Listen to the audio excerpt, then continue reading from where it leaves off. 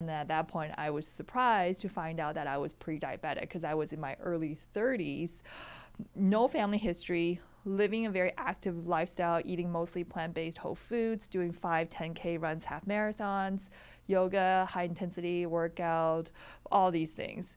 I thought I knew what I was doing.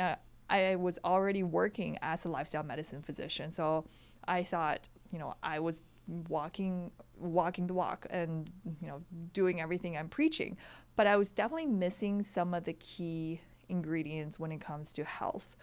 And that led me down this whole journey where I leveraged some of the latest health technology like continuous glucose monitor, gut microbiome testing and analysis, and dug into the primary research around blood sugar, around gut health, and created a program for me that was not a drastic overhaul of what I was already doing, but it kind of modified some of the behaviors I was already doing in a way that actually it's based on science, based on evidence that actually helped to reverse my condition in under 30 days. It's insulin. So our gut is almost a CEO when it comes to our various bodily functions in many ways.